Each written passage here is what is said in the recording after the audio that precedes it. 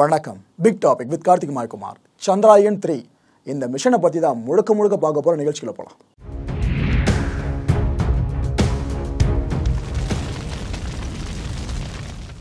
எங்க திரும்பினாலும் சந்திராயன் இதை பத்தி தான் பேசுறானா, நீயும் ஏப்பா அதை பத்தியே பேசுறேன்னு கேட்டீங்கன்னா பேச வேண்டிய முக்கியமான விஷயங்க. ஏன்னா நிலவுல தண்ணீர் இருந்தது அப்படின்ற உண்மையை உலகத்துக்கு சொன்னது யாரு? இந்தியா. எந்த மிஷன்ல? சந்திராயன் ஃபர்ஸ்ட் மிஷன்ல. அப்பேற்பட்ட பெருமை இந்த மிஷனுக்கு இருக்கப்ப சந்திராயன் 3 மிஷனை பற்றி எப்படிங்க பேசாமல் இருக்கிறது? ஆக்சுவலாக இந்தியாவோட ஃபர்ஸ்ட் லூனார் ஸ்பேஸ் ப்ரோபு பார்த்தீங்கன்னா இந்த சந்திராயன் 1 தான். அதுக்கப்புறம் சந்திராயன் 2, இப்போ நம்ம சந்திராயன் 3 வந்து நிற்கிறோம். நிலவில் லேண்டர் தரையிறங்கி அதுலேருந்து ரோவர் வெளியே வந்து ஆய்வை கரெக்டாக மேற்கொண்டுடுச்சுன்னா இந்த மிஷனில் நம்ம ஜெயிச்சிட்டோன்னு அர்த்தம். இதெல்லாம் நடக்கிறதுக்கு முன்னாடி பிரத்யேகமான ஒரு விஷயம் இருக்குல்ல, லான்ச்சிங். அது ப்ராப்பராக இருக்கணும். அப்பேற்பட்ட லான்ச்சிங்கை பற்றி முக்கியமான விஷயங்களை சொல்லிடுறேங்க. சந்திராயன் 3யோட லான்ச் வெஹிக்கிள்னு சொல்லிட்டு மக்கள் ஒரு குழப்பத்தில் இருக்காங்க. எங்களுக்கே சில பேர் கேட்கவும் ஆரம்பிச்சிருந்தாங்க, ப்ரோ குழப்பமாக இருக்கே, ஆக்சுவலாக எந்த ராக்கெட்டில் தான் இந்த சந்திராயன் 3 மிஷன் சார்ந்த எல்லா விஷயம் நடக்க போகுது, லான்ச் எதில் நடக்க போகுது அப்படின்னு சொல்லிட்டு அதுக்கு 2 பேர்களை முன் வச்சாங்க. ஒன்று LVM3, இன்னொன்று GSLV MkIII. இது ரெண்டும் வெவ்வேறு ராக்கெட்னு பல பேர் நினச்சிக்கிட்டு இருக்காங்க. அப்படி குழம்பாதீங்க மக்கள், இது ரெண்டும் ஒரே ராக்கெட்டு தான். கோடி ரூபாய் பட்ஜெட்னு ஒரு படம் அறிவிக்கிறாங்கன்னா அதில் ஹீரோ சம்பளம் மட்டுமே 200 கோடி ரூபாய் இருக்கும். மற்றபடி எல்லா செலவுகள் சேர்த்து தான் அந்த 300 கோடி ரூபாய்க்குள்ளே வரும். இதே மாதிரி தான் இந்த மிஷனை பொறுத்த வரைக்கும் இந்த ராக்கெட்டு தான் ஹீரோ. ஸோ பெரும்பாலான செலவுன்றது இந்த லான்ச் வெஹிக்கிளுக்காக தான் செலவிடப்படும். இதுக்கப்புறம் தான் மற்ற எல்லா விஷயங்களுக்கும் புரிஞ்சிருக்கும் நம்பர் ரைட்டு. இந்த ராக்கெட்டோட ஹைட் எடுத்துக்கிட்டிங்கன்னா 142.5 ஃபீட்டுங்க. இதோட டயமீட்டர் பார்த்தீங்கன்னா 13 ஃபீட் வருது. இதோட மாஸ் பார்த்தீங்கன்னா மலைக்க வச்சிடும் கிட்டத்தட்ட 6,40,000 கிலோகிராம். இதில் ஸ்டேஜஸ் பார்த்தீங்கன்னா 3ஆக பிரிச்சிருக்காங்க. நம்ம இந்தியாவில் இருக்கிற லான்ச் வெஹிக்கிள்ஸ்லேயே ரொம்ப ஹெவியான லான்ச் வெஹிக்கிள்னா இதுதான். இப்போ ஏற்பட்ட தனித்துவமான பெருமை இந்த GSLV MkIIIக்கு இருக்குது. இதை நம்ம மற்ற நாடுகளோட முக்கியமான லான்ச் வெஹிக்கிள்ஸ் இருக்குல்ல அதோடு கம்பேர் பண்ணி பார்க்கலாம். நாம் அந்த ராக்கெட்ஸோடு எந்த அளவும் குறைஞ்சவங்க கிடையாது. லிட்ரலாக 8 லான்ச் வெஹிக்கிள்ஸ் இருக்குங்க. இது போல் நாம் கம்பேர் பண்ணுற அளவுக்கு அந்த 8 லான்ச் வெஹிக்கிள்ஸ் எது எந்தெந்த நாடுகளுக்கு சொந்தமானது அந்த பட்டியலை முழுமையாக பார்த்துருவாங்க. ரஷ்யாவோட Ankara, United ஸ்டேட்ஸோட atlas 5 and United ஸ்டேட்ஸோட மற்றொரு லான்ச் வெஹிக்கிளான ஃபால்கன் 9, ஜப்பானோட H2A, சைனாவோட லாங் மார்ச் 3B அண்ட் அதே சைனாவோட இன்னொரு படைப்பான long March 7, United ஸ்டேட்ஸோட Titan 3C and ரஷ்யாவோட ஜெனிட். நம்ம ராக்கெட் வேற ரகோல. இதுக்காக தாங்க சொல்கிறேன், இந்த சந்திராயன் 3ல எதிர்பார்ப்பு மேலே நம்மளுக்கு போய்கிட்டே இருக்குது. இந்த சந்திராயன் 3 மிஷன் இருக்குல்ல, இதோட டியூரேஷன் எடுத்துக்கிட்டிங்கன்னா 1 lunar day. 3 parts of modules இருக்குங்க இந்த மிஷனை பொறுத்த வரைக்கும். Propulsion, lander and rover. Propulsion module இருக்குல்ல, இது மூலமாக தான் இந்த லேண்டர் அண்ட் ரோவர் நிலவுக்கு வெற்றிகரமாக அனுப்பி வைக்கப்படும். இந்த ப்ரப்பல்ஷன் மாடியூலை பற்றி நம்ம ஏற்கனவே ஒரு வீடியோவில் தெளிவாக பேசிட்டோம். அதை தாண்டி சில விஷயம் உங்களுக்கு சொல்றதா இருந்தால் இதுதாங்க அந்த ப்ரப்பல்ஷன் மாடியூலோட ஒட்டுமொத்த ஸ்ட்ரக்சர் அப்படின்றது.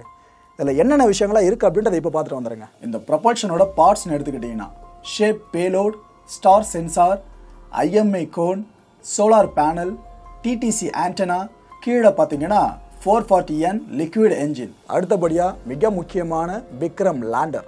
அப்படி என்னென்னா இருக்குப்பா அப்படின்னு கேட்டிங்கன்னா அதுக்கான பதில் இப்போ உங்களுக்கு கிடைக்கும். இதோட டாப்பில் இருக்கல அந்த போர்ஷனுக்கு பேர் LRA அண்ட் பக்கவாட்டில் கீழே பார்த்தீங்கன்னா ஸ்டார் சென்சார் அண்ட் அதுக்கு கீழே ரைட் சைடில் ILSA பேலோட் அண்ட் LHDACன்னு சொல்லக்கூடிய lander hazard detection avoidance camera. இதில் முக்கியமான பார்ட்டான லேண்டர் லெக் அண்ட் இதுக்கு மேலே லெஃப்ட் சைடில் பார்த்தீங்கன்னா 800N த்ராட்டலபிள் liquid engine and left சைடில் இதுக்கு பக்கத்தில் லேசர் ஆல்டிமீட்டர், இதை லாசா அப்படின்னு சொல்லுவாங்க. அண்ட் இதுக்கு டாப்பில் பார்த்தீங்கன்னா லேசர் டாப்ளர் வெலாசிமீட்டர், இது LDV அப்படின்னு சொல்லுவாங்க. ப்ரப்பல்ஷன், லேண்டர், அடுத்தபடியாக ரோவர். இப்போ நீங்கள் ஸ்க்ரீனில் பார்த்துட்டு இருக்கீங்களா, இதுதான் அந்த ரோவர். இதோட வெயிட் பார்த்தீங்கன்னா 28 கிலோகிராமுங்க. இதை ஆய்வாளர் எப்படி வகைப்படுத்துவாங்கன்னா மொபைல் லெபார்டரி அப்படின்னு சொல்கிறாங்க. ஒரு ஆய்வகம் மூவ் ஆகிட்டே இருந்தால் எப்படி இருக்கும், இந்த ஆம்புலன்ஸ்லேயே சின்ன மருத்துவமனை மேலே அங்கங்கே வந்துச்சு பார்த்தீங்களா, அங்கங்கே பயணித்தபடியே ட்ரீட்மெண்ட் பார்க்குற மாதிரி இதை மாதிரி மைண்டில் வச்சுக்கோங்களேன். இந்த ரோவர் அங்கங்கே நகர்ந்து போனபடியே ஆய்வுகளை மேற்கொண்டுகிட்டே இருக்கும். ஆனால் இதை உருவாக்கி பர்ஃபெக்டாக அதை ஃபங்க்ஷன் பண்ணுற வைக்கிறதுக்குள்ள ஆய்வாளர்கள் பட்ட பாடம் அவங்களுக்கு தாங்க தெரியும். அப்பேற்பட்ட இந்த ரோவரோட முக்கியமான பாகங்கள் என்னென்னன்றதை இப்போ முழுமையாக பார்த்துட்டு வாங்க. Solar panel hinge, cameras, cases, solar panel hold down, wheel drive assembly, rocker Bogi, Rover hold down, warm electronics box, differential and RX-TX antenna. இந்த Chandrayaan-3 பொறுத்தவரைக்கும் ஒரு பெரிய சிறப்பம்சம் என்ன தெரியுமா? முழுக்க முழுக்க உள்நாட்டு தயாரிப்பு. ஒரு நெட் போல்ட் முதற்கொண்டு நாம தயாரிச்ச பொருட்கள் மட்டும்தான் வெளிநாடுகள் கிட்ட இருந்து ஒரு உதவி கூட நம்ம பெறல. இதுல குறிப்பா சொல்லணும்னா லேண்டர் அண்ட் ரோவரோட பேலோட்லாம் இருக்கு பாத்தீங்கன்னா, அதான் இந்த ஆய்வுக்காக உள்ள வச்சிருக்க நிறைய கருவிகள் அது இதுன்னு சொல்லிட்டு எல்லாத்தையும் நாம உருவாக்கி இருக்கோம். இண்டிஜினியஸா ஒரு ப்ராடக்ட்டுமே உள்ள இருந்திருக்கு. இந்த இன்ஸ்ட்ருமெண்ட் செய்யற வேலை இருக்கு, அதுவும் முக்கியமான வேலைகள். இதெல்லாம் யோசிச்சு இந்திய மூளைகளால் எல்லாத்தையும் சாத்தியப்படுத்த முடியும்னு இந்த சந்திராயன் மிஷன் நம்மளுக்கு ஒவ்வொரு தடவையும் உணர்த்திக்கிட்டு இருக்கு. ஃபர்ஸ்ட் ப்ராஜெக்ட்லாம் இருக்கட்டும், ரெண்டாவதுல இருக்கட்டும், இப்போ மூன்றாவதுலையும் இந்த உணர்த்தல் பெருசாக நடக்கும் நம்புறேன். இந்த லேண்டரோட பேலோட்ஸ் இன்ஸ்ட்ருமெண்ட்ஸ் எதுக்காகன்னு பார்த்தீங்கன்னா 4 விஷயங்களுக்கு அது பயன்படும்னு சொல்கிறாங்க. அதில் ஒன்று, இந்த டஸ்டி பிளாஸ்மா இந்த லூனார் சர்ஃபேஸில் இருக்கும் பார்த்தீங்களா, அதை ஃபுல்லாக லெவலை மெஷர் பண்ணுறதுக்கும். ரெண்டாவது விஷயம், லூனாரோட போலார் ரீஜன் இருக்குது பார்த்தீங்களா, அங்கே தெர்மல் ப்ராப்பர்ட்டிஸை மெஷர் பண்ணுறதுக்காகவும். மூணாவதா, இந்த லேண்டரோட லேண்டிங் சைட் இருக்குல்லங்க, அந்த இடத்த சுற்றியும் சீஸ்மெசிட்டி மெஷர் பண்ணுறதுக்காகவும் சொல்லிட்டு இவ்வளோ இன்ஸ்ட்ருமெண்ட்ஸ். இது கூடவே இன்னொரு கூடுதல் அம்சம், இந்த டைனமிக்ஸ் ஆஃப் மூன் சிஸ்டம் இருக்குல்ல, இதை ஃபுல்லாக அண்டர்ஸ்டாண்ட் பண்ணுறது. அது இதுன்னு இந்த எல்லா வேலைகளையும் இவ்வளோ இன்ஸ்ட்ருமெண்ட்ஸ் பண்ண போது அது எல்லாமே உருவாக்கிறது நம்ம இந்தியாவுக்குள்ள. ஏப்பா லேண்டரோட பேலோட்ஸை பற்றி பார்த்துட்டோம், ரோவரில் அது போல் எதுவுமே இல்லையான்னு கேட்டிங்கன்னா, ரோவரில் தாங்க முக்கியமாக இருக்கும். அதில் முக்கியத்துவமான ஒரு இன்ஸ்ட்ருமெண்ட்டை பற்றி சொல்கிறதா இருந்தால், இந்த நிலவோட மண் இருக்குல்ல, அதோட கெமிக்கல் காம்போசிஷனை மேற்கொள்றதுக்கு சில இன்ஸ்ட்ருமெண்ட்ஸ் இருக்குது. இந்த அனலைஸ் பண்ணுறதுக்கு ஃபுல்லாக பிரித்து பகுப்பாய்வு பண்ணுறதுக்கு எல்லாமே அந்த இன்ஸ்ட்ருமெண்ட்ஸ் ரோவரில் இருக்குல்ல, அதையும் நம்ம தான் முழுக்க முழுக்க உருவாக்கியிருக்கோம். இதை நான் ஜஸ்ட் உங்களுக்கு உதாரணத்துக்கு மட்டுமே சொல்லிக்கிட்டு இருக்கேன். டாப் டு பாட்டம் இந்த மிஷினில் எல்லாமே நம்ம இந்தியர்களால் மட்டும் உருவாக்கப்பட்டிருக்க பொருட்கள். மாஸ் கேட்டகரி எடுத்துக்கிட்டீங்க அப்படின்னா, இந்த ப்ரொபல்ஷன் மாடியூல் மட்டுமே 2148 கிலோகிராம். இந்த லேண்டர் மாடியூல் இருக்குல்ல, அது 1752 கிலோகிராம். ஆக்சுவலாக இதில் ரோவரோட 26 கிலோகிராம் வெயிட் இருக்குல்ல, அதுவும் சேர்ந்துடும், குழம்பிடாதீங்க. ஸோ ரெண்டுமே சேர்த்து பார்த்தீங்கன்னா கிட்டத்தட்ட 3900 கிலோகிராம் மாஸ் மட்டுமே. இதை தெரியுது பார்த்தீங்களா, இதுதான் இன்டெகிரேட்டட் மாடியூல்னு சொல்லுவாங்க இந்த Chandrayaan-3 மிஷனில். இந்த லேண்டர் ரோவர் அதுனால பிரித்து தனியாக பார்த்துக்கிட்டு இருந்தோம் பாருங்க, எல்லாத்தோட இன்டெகிரேட்டட் மாடியூல் தான் இது. இது இந்த கிளீன் ரூம்னு சொல்லி வகைப்படுத்துவாங்க. இந்த ஆய்வகம் இருக்குது பார்த்தீங்கன்னா, அந்த இடத்துல இருக்க கிளீன் ரூம்னு சொல்லுவாங்க. அங்கே எடுக்கப்பட்ட புகைப்படம் தான் இது. இதுதாங்க ஒட்டுமொத்த இந்த மிஷினோட இருதயமே. சிலலாம் ரைட்டுப்பா, Chandrayaan-2ல நம்ம கொஞ்சம் அடி வாங்கணும், Chandrayaan-3ல எதனா அப்கிரேட்ஸ் பண்ணியிருக்காங்கன்னு கேட்டிங்கன்னா, ஏன் இல்லை, 10 கீ அப்கிரேட்ஸை பண்ணியிருக்காங்க. அது என்னென்னு இப்போ பார்த்துட்டு வாங்க.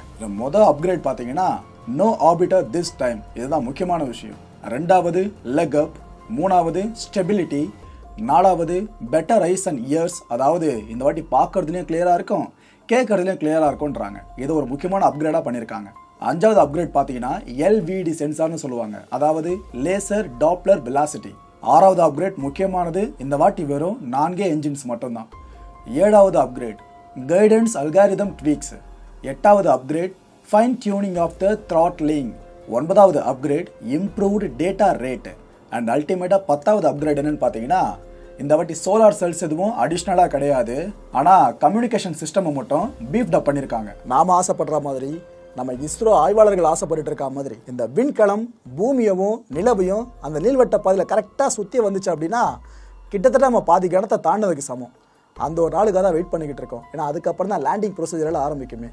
ஒருவேளை இந்த Chandrayaan-3 மிஷன் இருக்குல்ல, இதில் வெற்றிகரமாக பூமியவும் சரி அந்த நிலவையும் சரி நம்ம விண்கலம் சுற்றி வருது அப்படின்னா, அந்த நீள்வட்ட பாதை எப்படி இருக்கும், விண்கலம் சுற்றி வர தோற்றம் எப்படி இருக்கும், இதோட அனிமேஷன் காட்சியை இப்போ முழுமையாக பார்த்துட்டு வாங்க, புரிதல் உங்களுக்கு ஈஸியாக இருக்கும்.